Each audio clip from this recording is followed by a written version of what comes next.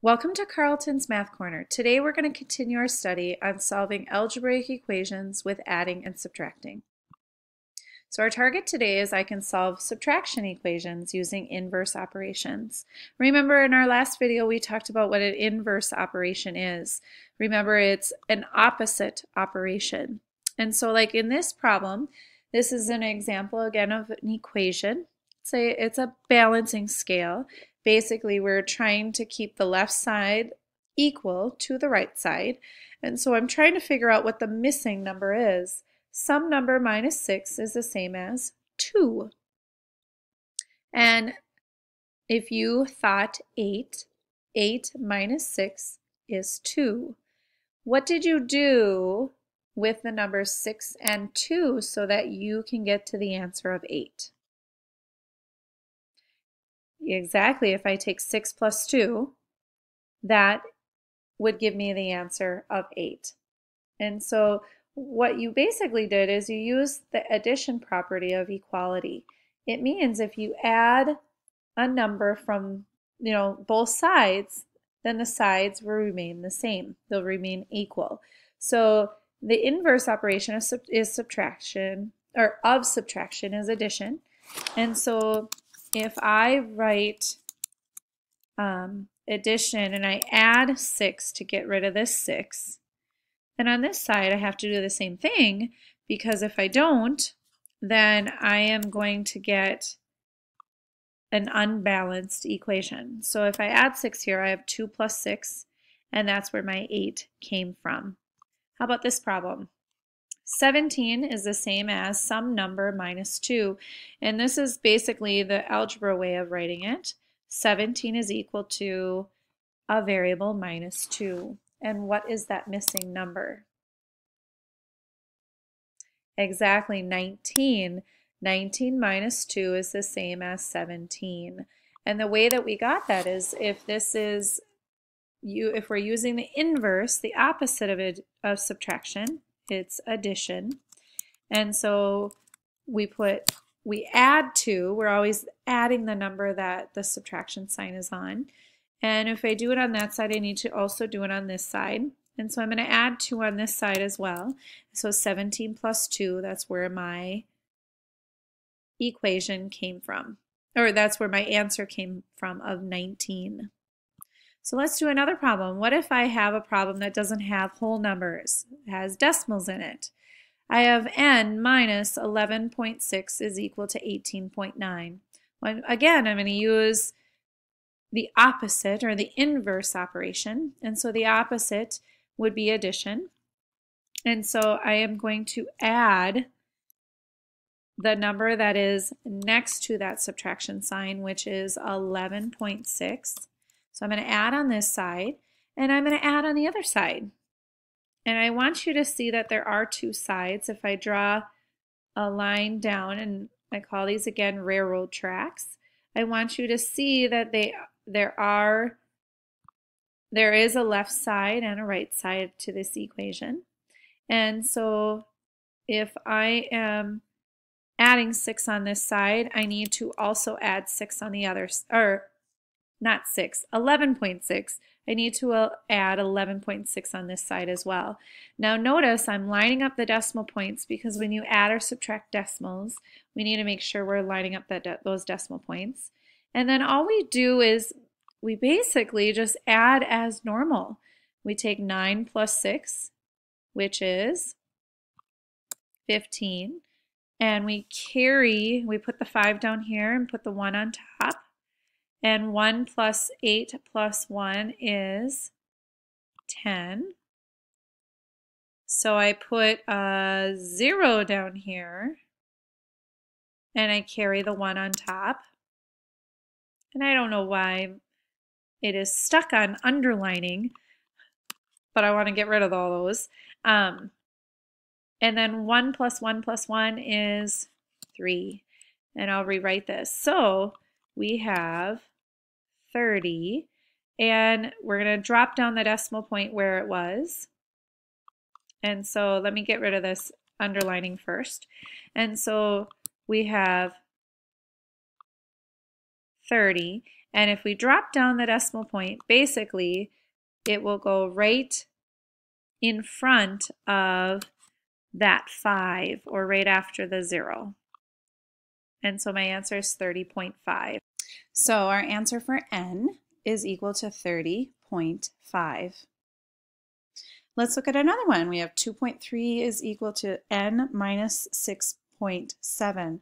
Remember, we're doing the opposite operation, or the inverse operation. And so what is the inverse operation of minus or of subtraction? Addition.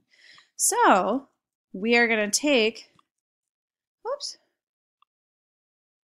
let's move it out of the way if it's not going to work. And I'm going to show just with my railroad tracks, the left side from the right side. So I have subtraction over here, so opposite is addition. So we're going to do plus 6.7. And I'm going to do plus 6.7 on the other side because I need to keep them balanced, the equation balanced. And I'm going to line up the decimal points. So I have 2.3 plus 6.7. And so I get 9.0. So n is 9.0. And I can check these solutions.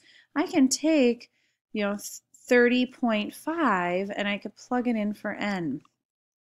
And if I take 30.5 minus 11.6, I should get an answer that, so let's do that. Let's do 6, oops, not 6, 30.0.5 or 0.5 minus 11.6. And I get 18.9, and that's my original number, so the solution works. How about below? Let's put our answer of 9.0, or just 9, in for n right here. So it'd be 9 minus 6.7. That should equal 2.3, and it does. Okay, so let's look at some problems that have fractions in them. And so here's a couple problems. This one says n minus 5/6 equals 4/6. So remember, the opposite of subtraction, or the inverse, is addition. So if I set it up, I can take and add 5/6 to both sides, and I'm going to show both sides just by putting some railroad tracks down. And so on the left side I put plus 5/6, and on the right side I put plus 5/6. And because they both have a common denominator, I can just add the numerators together. 4 plus 5 is 9, so I get 9/6. And that is the same as 1 and 3/6, because 6 goes into 9 once and there's 3 left over. Now I can't leave this as 3/6 because that is not simplified. So I'm going to simplify it to 1/2. So my answer then is 1 and 1/2. Now let's look at this next one. So we have 2/5 is equal to something minus 4/7. Again, I'm going to do the opposite operation. And so I am going to, instead of subtract, I'm going to add. And I'm going to bring down my bars, my railroad tracks, so I can see that I'm doing it on both sides. Remember, this side would equal 0 because they're opposites of each other. This side is where I'm going to add, and notice they both have uncommon denominators, so I need to make them common first. So if I look at this, between 5 and 7, so I'm going to write them over here, 2/5 plus 4/7.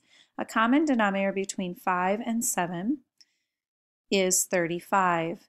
And so I am going to ask myself, 5 times what is 35? Well, 7. So I'm going to do 2 times 7 is 14. So I'm going to kind of fix these fractions, like fix it Felix. And then I'm going to do 7 times what is 35? 5. So 4 times 5 is 20. Now I've made my denominators the same. Now I can just add the numerators. 14 plus 20 is 34. And so my answer is 34/35. And there's nothing to simplify. And I can take my fractions and I can plug them in, and I can check to see if my answer works. And so 34/35 minus 4/7 should be the same as 2/5. Okay, so if I take 34/35 and I subtract 4/7, and 4/7 we found is the same as 20/35, because look, 4/7 same as 20/35. So if I take this and I subtract, is 34/35 minus 20/35, I get 14/35. Isn't 14/35 the same as 2/5?